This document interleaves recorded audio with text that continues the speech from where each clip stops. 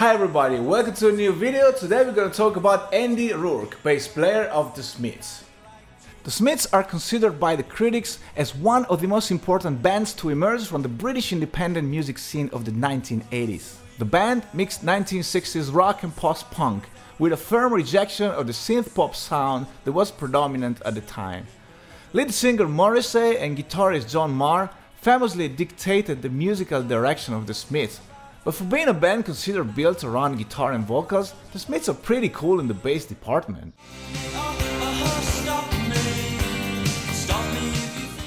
In fact, most of their songs have very intricate and standard bass lines, and on top, the trademark bright and crispy tone of Andy Rourke's precision bass is immediately recognizable.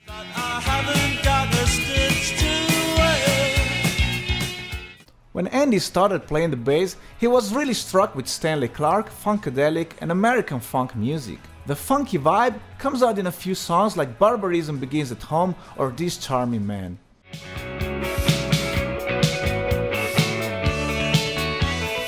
Andy's bass lines are percussive and syncopated, and at times remind me of another band of the era, Duran Duran. But the Smiths have a simpler setup, and on top, their guitar work relies mainly on chords, leaving a lot of space for the bass, which becomes the element that carries the groove.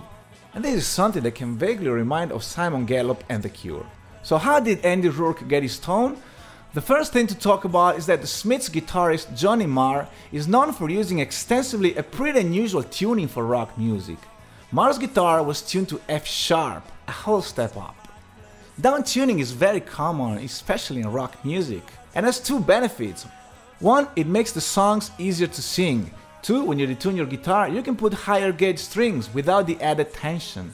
Higher gauge strings sound warmer, so it makes the guitars have more harmonic content. It's pretty impressive to see how many different tunings are commonly used in music. Go and have a look on Wikipedia. But what about tuning up? Why not use a capo? I have searched everywhere, but there seems to be no special reason. Anyway, according to Wikipedia, bass player Andy Rourke kept using a standard tuning. But on a 2011 interview, Andy himself said that he also had to use that stupid F-sharp tuning. And it's in a different key, and so I couldn't play it properly. Yeah. That's a tune up to stupid F-sharp. Oh, everything was tuned up to F-sharp? I'd say 80% of it. So Wikipedia might be wrong this time around. As a matter of fact, the extra bright and sharp tone of Andy Rourke's precision bass sounds like it's tuned up. If you're going to tune up your bass, I recommend you put on extra light gauge strings, because otherwise it's going to be real hard for your fingers. My fingers are being ripped to ribbons over those days. On top of the F-sharp tuning, to get your Andy Rourke sound, set the amp EQ fairly flat, open up the tone control on the bass most of the way and play with the pick close to the bridge. Number 2. 10th chords.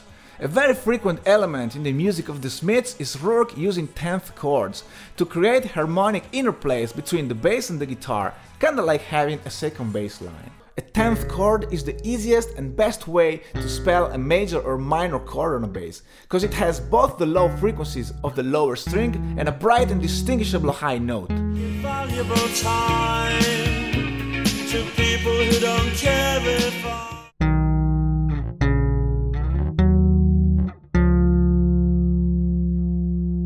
there is a quick and easy way, you say.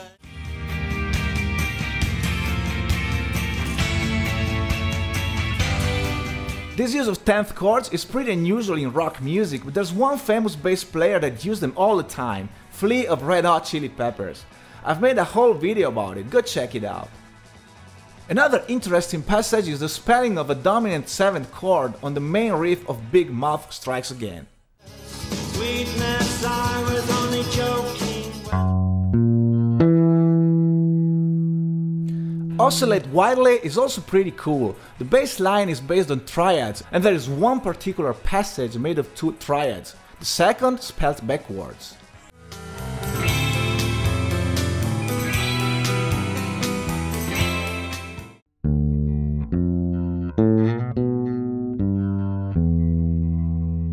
And also a remarkable little power chord on the main riff of the beautiful reggae-driven line of Rubber Ring.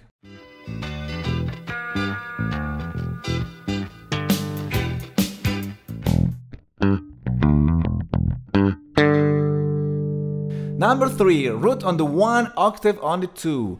Using octave to build bass lines is very common in funk music. However, there is one particular figure that Rourke really likes to use, and that's playing root on the 1 and the higher octave on the 2. I dreaded sunny days, so I'll meet you at the cemetery gates.